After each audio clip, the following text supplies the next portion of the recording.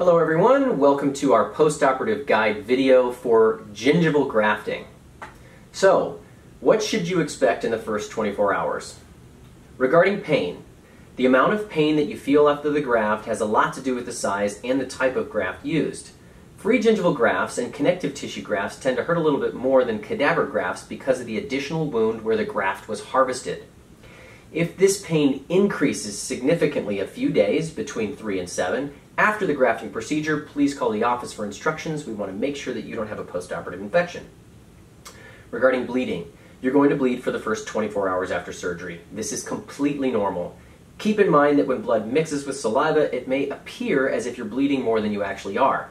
Don't sweat it if you're still bleeding a little bit when you go to bed. Just put a towel over your pillow and get a little shut-eye. Regarding swelling, you're probably going to experience some degree of swelling after this type of surgery. The amount of swelling that you have is dependent on the size of the gingival graft performed. The swelling is usually greatest in the first 4 days and should start to decrease by days 7 to 10. If this swelling significantly increases a few days, between 3 and 7, after the surgery, please give our office a call because we want to make sure that you don't have a post-op infection. Regarding sutures, if sutures were placed directly after surgery, and more than likely they were, you might feel them with your tongue. Do your best to avoid these little guys because messing with them is ultimately going to negatively affect the healing of your graft. Let's talk about some strict no-can-dos for gingival grafting. Number 1, do not pull on your lip or look at the surgical site for at least 2 weeks after the procedure was performed. Number 2, do not rinse with anything for the first 24 hours after surgery. Number 3, do not spit, suck through a straw, or touch the surgical site for the first 2 weeks. Number 4, do not rub or apply excess pressure to your face to massage the area where the graft was performed. Remember, this thing does best when it doesn't move. Number 5, do not smoke or drink alcohol for the first 3 days after surgery, and it is in your best interest to completely quit smoking altogether. Number 6, do not exercise, mow the lawn, vacuum the house, or play any sports for the first 5 days after surgery. These activities tend to increase the risk of bleeding. For the first 24 hours, at a bare minimum, you should be a couch potato. Number 7, do not eat or drink hot foods or beverages.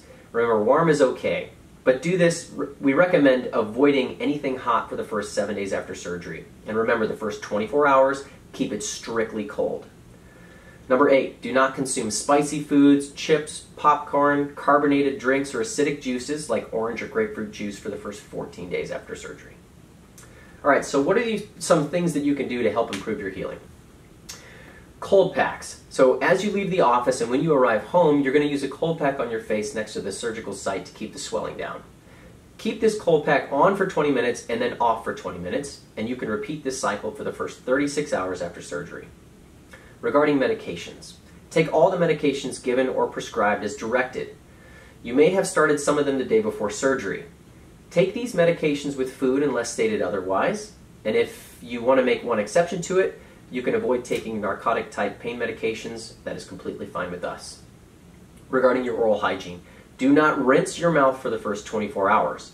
Do not brush or floss the grafted area for the first 2 weeks after surgery.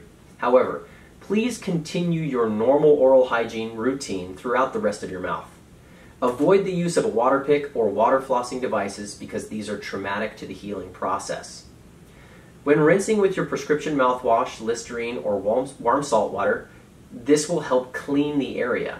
So in order to make this rinse, simply mix 1 teaspoon of salt water with a half glass of warm water, remember not hot.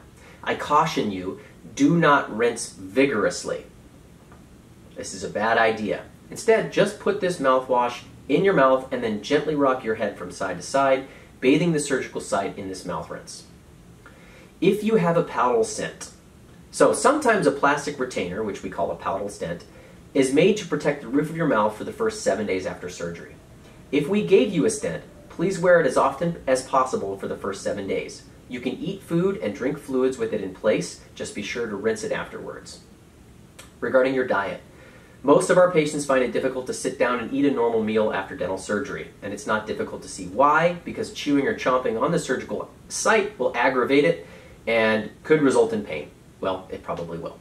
It can also result in opening the surgical site, which leads to potential infections and healing complications. So we suggest you eat soft foods, take smaller bites, and chew only in the areas where surgery was not performed, and wear your palatal stent for the first 7 days. That's definitely going to help avoid any trauma to at least the roof of your mouth. So avoid highly seasoned foods and completely avoid chewing anywhere where the graft was performed. It's important to maintain a nutritious diet while you heal. Patients who maintain healthy diets of soft foods generally heal better, have less discomfort, and heal faster. Make sure you're taking a multivitamin after the procedure.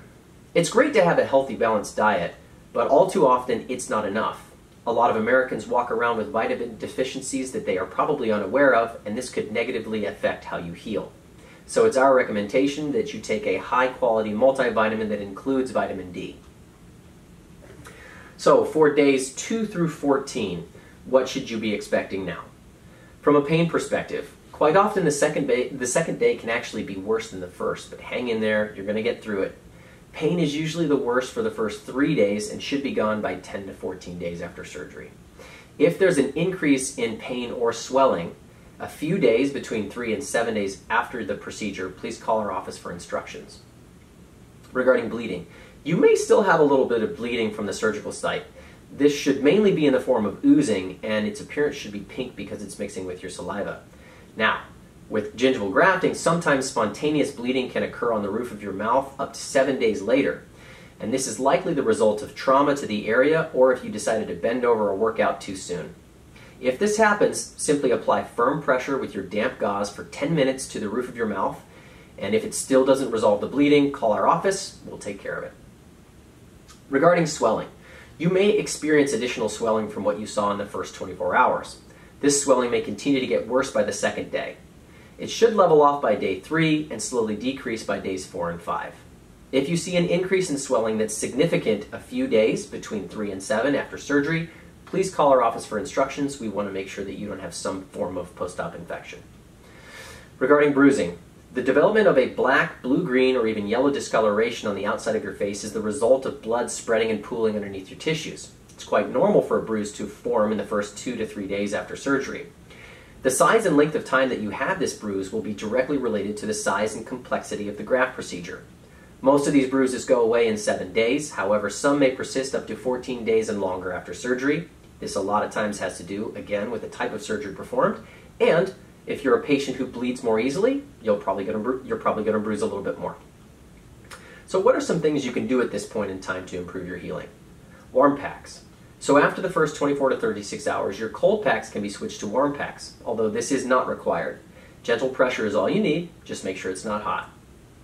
Regarding your oral hygiene, please continue to avoid brushing the grafted area until your 2-week post-operative appointment at our office.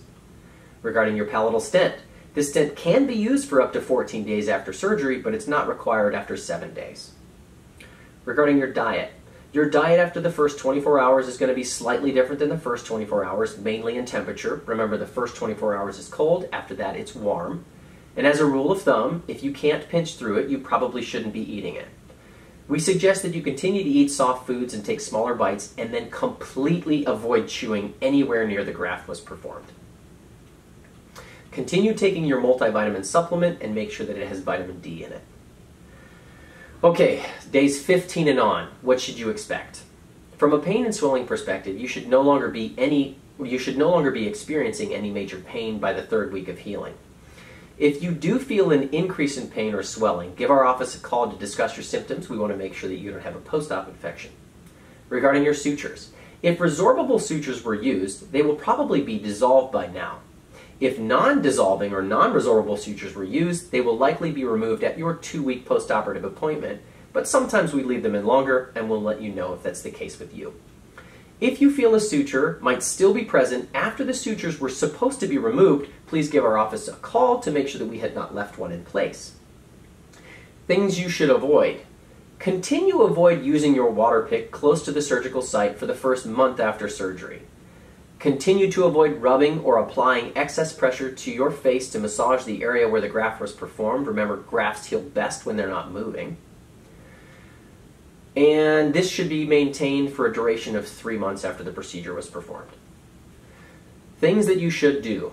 regarding your oral hygiene. By the second week, you should feel pretty close to your old self and hopefully better.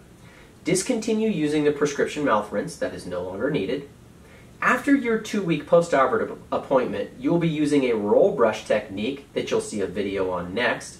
And this is going to be done for the first 6 weeks after surgery. Make sure you use a manual, extremely soft toothbrush, and these should be provided to you by our office. As far as your diet is concerned, make sure that you continue to take smaller bites and avoid chewing on anywhere the grafting was performed. The most important recommendation we can make is to avoid chewing where surgery was performed for at least 2 months. If surgery was performed on both sides, make sure that you're following a strictly soft food diet, and these recommendations were provided in days 2 through 14. Continue taking a multivitamin supplement, and if it doesn't have vitamin D in it, make sure you supplement that as well. So, what's next? Your final evaluation. We may ask you to return to our office after 2 to 4 months of healing. Now, the purpose of this appointment is to make sure that the graft turned out the way that it was supposed to. Sometimes we need to perform gingival grafting procedures in 2 stages. If we plan a 2-stage graft procedure with you, we will evaluate the healing of that graft at your 2-month follow-up and then plan the 2nd stage surgery after that. Okay, so that sums up this post-operative video. Hopefully it gave you all the information that you needed to heal correctly. And yeah, I wish you a swift and fast recovery. We'll see you at your post-op.